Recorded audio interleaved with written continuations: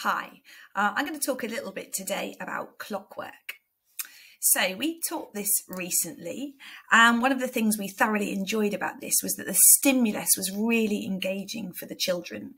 It sparked their interests, and in particular in this lesson, I saw the children really reflect on their thinking at the start and consider how much their thinking had changed throughout the course of the lesson.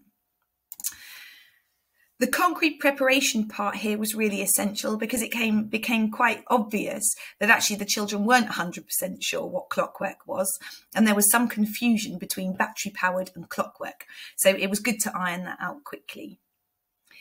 Initially, lots of the children thought that because she was dancing, she was really happy.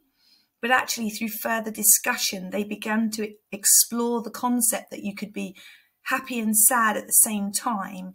And this led on to some children identifying that the character was possibly trapped.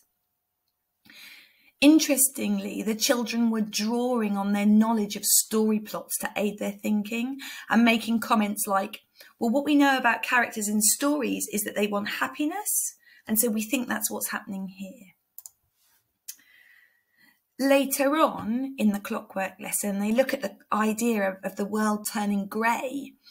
And this again took their thinking to another level because they started to understand that perhaps the character was in fact, as they termed it, the power source.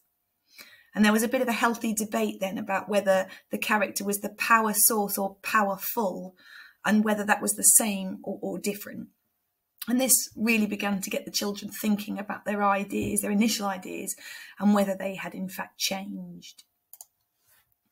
The greatest moment within this lesson was when they picked up on the theme of sacrifice. And one child said, she's going to have to lead a miserable life in the tower so everyone else can lead a colourful life. This in turn led on to discussions about what a colourful life meant and linked beautifully back to the initial thoughts that some children had had with the concept of feeling trapped. The end of the lesson saw one child really identify that the character wasn't happy at all, which they'd previously thought, and he said, well, she's got no friendship, no family, and no freedom. So she has, in fact, made the ultimate sacrifice.